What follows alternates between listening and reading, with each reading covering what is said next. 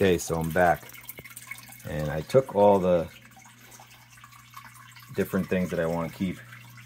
The tadpoles, the water bugs, the snails, and the dragonfly nymph, and separated them into some clean water. I also have a predaceous diving water beetle, I think it's called, and I don't think I want him, so I'm going to just throw him outside in the swamp. So I'm going to start introducing these into the tank. Oh, and I wanted to mention about the substrate here, the active floricolor black planted aquarium substrate, that it has all types of nutrients in it to feed the plants, and it makes it so that you can quickly acclimate the plants to start growing. So while I was separating these, there was some really small water bugs, and I just see one right there swimming around, and I just threw them in to make it easier on myself. And I did throw that one tadpole in there, but he doesn't seem to be moving much. So anyway, I'm gonna get the nymph first. Little monster he is. Get over here. Got him. Oh. Come on. Get on there. Hey.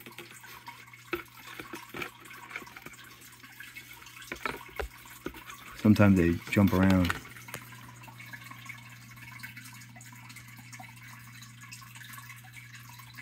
I put him right in the tank.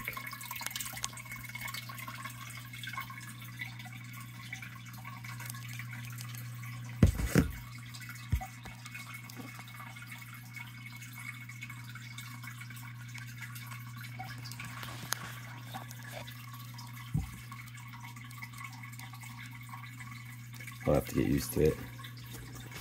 Funny how he landed right next to that tadpole that didn't even move. Alright, and I'm going to put all these snails in there. I'm doing this because I don't want to get, even though I put them in some cleaner water, I want to get as little amount of funkiness from the swamp or marsh that I got these guys from into my tank. I want to keep this thing as clean as possible. Yeah, just randomly. These guys are wild. They jump all over the place. Usually.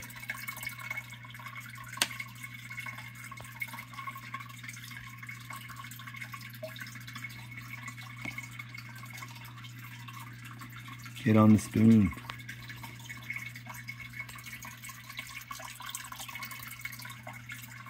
Get off the spoon.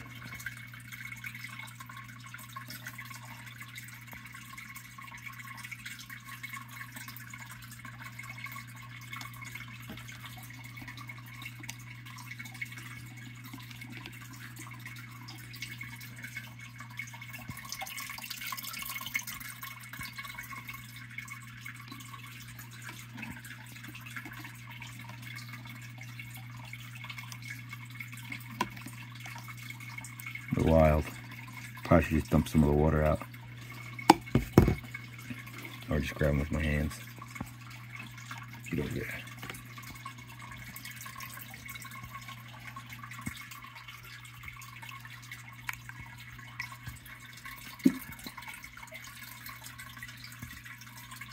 Okay, those are done.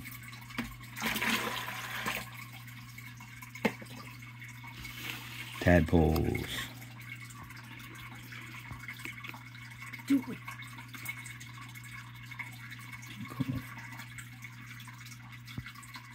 They're very delicate.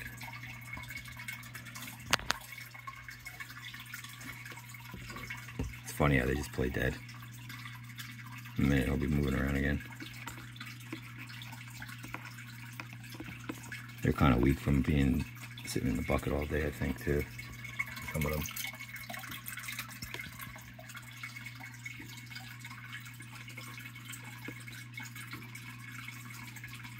Oop. See how he just took off, but he was playing dead a second ago.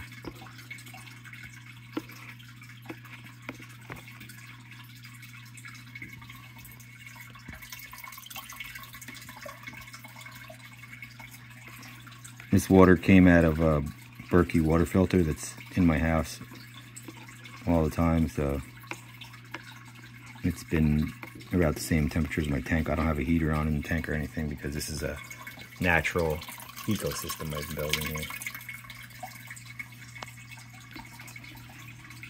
These ones are pretty vigorous. Don't jump out of there.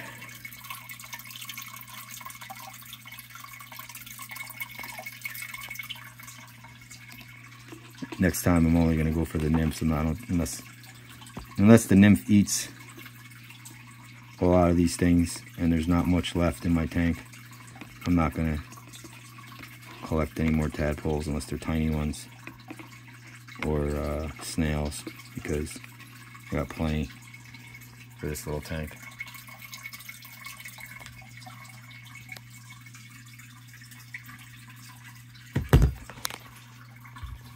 There's the little monster.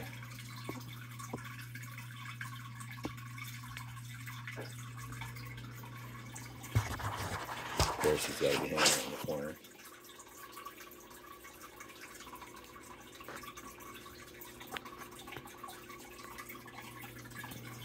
Okay. So, I know that beetle looks kind of scary. I think I'm going to put this in here just to make it easier.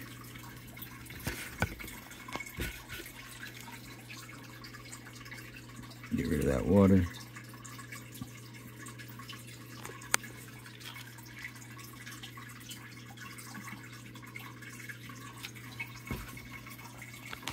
Now I can try to just dump all these snails in there.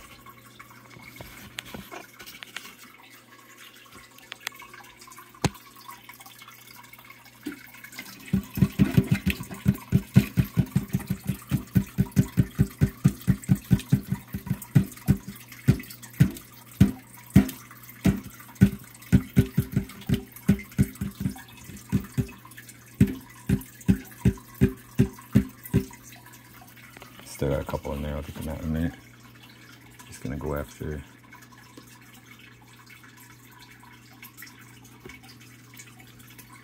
these little guys.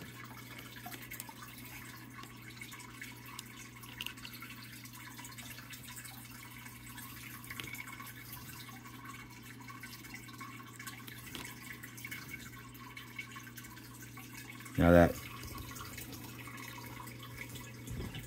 beetle larva's got some pretty good mandibles on it. I was wondering if it would try to bite me because I'm not really familiar with his mandibles.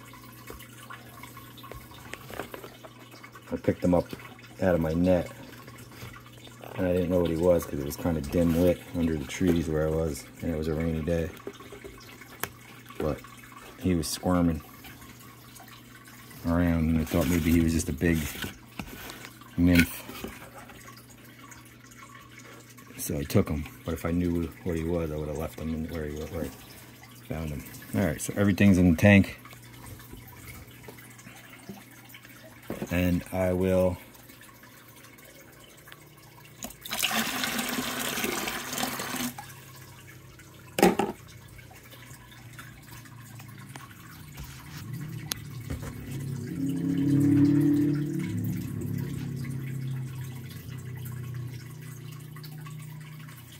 get back to you guys later. There he is.